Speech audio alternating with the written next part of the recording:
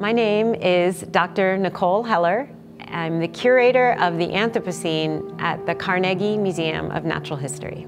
The Anthropocene is a newly proposed geological epoch that we're just in now, and it relates to all of the changes that are happening and that are observed by Earth system sciences in the planetary system, so the functioning of the Earth itself.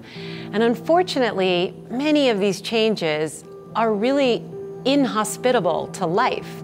So it's a really important moment in time for us to grapple with these changes and find a more sustainable role for human beings in natural history and in nature itself.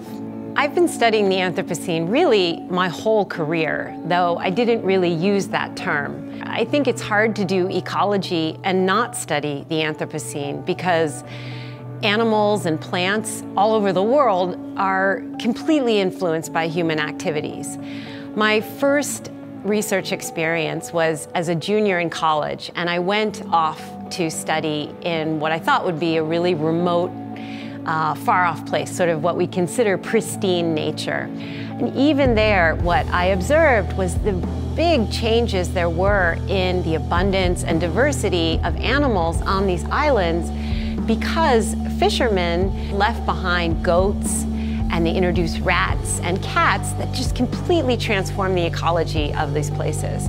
So from that point on in my career, I kind of had this deep understanding that really to do ecology, to understand what's going on, we need to think very carefully about human behavior and the role that humans are having in ecosystems.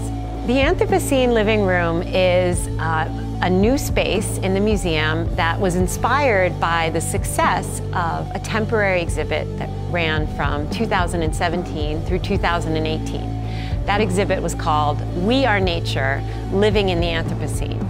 And it was an exhibit that drew from all of our different collections from biology, anthropology, geology to really show the ways in which human activities have been transforming species on this planet and transforming processes.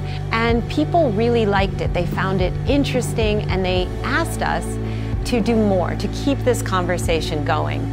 So one element from We Are Nature was a kind of a sitting room area. And so we took that part of the exhibit and brought it here and kind of increased it a little bit with the idea that we use this space to keep sharing parts of our collection and how they can help us understand the Anthropocene, and also to share contemporary science that relates to issues people are reading about in the news, that share some of the science that the researchers here at the museum do, and also contemporary literature and books about changes you could make in your life, and then also art that we find inspiring. My hope is that people take away several things from the Anthropocene Living Room.